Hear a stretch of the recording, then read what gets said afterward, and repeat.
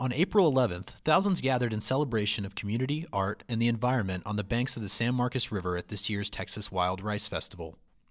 This year attracted about 50 nonprofits and vendors, over 40 workshops, 9 musical artists, and over 2,000 visitors.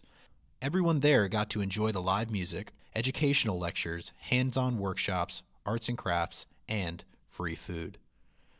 Nick Menchaca, owner of Atlas Environmental, a contracting company hired by the city to remove non-native invasive species from the river, was serving up tilapia in the form of fish tacos. They become an ecological threat by overpopulating and overwhelming all the native and endangered and threatened species.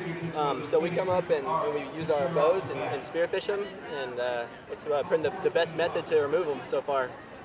Austin-based visual artist Johnny Villarreal taught children how to make stop-motion animation with his interactive activity center, the Edge of Imagination Station.